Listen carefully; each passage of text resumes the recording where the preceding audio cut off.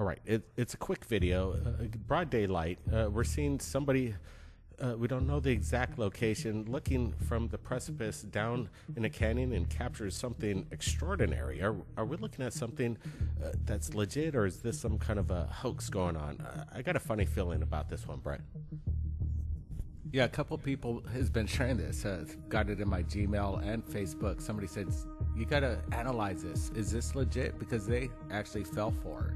I'm looking at this and I'm seeing some really true tell signs about how computer CGI works. And this is looking like a simple software of a fake blur. And then you don't even see the background parallaxing when it's on the mountain. I think it's actually just a still photo, and then they just inserted it in and then masked it around the mountain. Really simple stuff.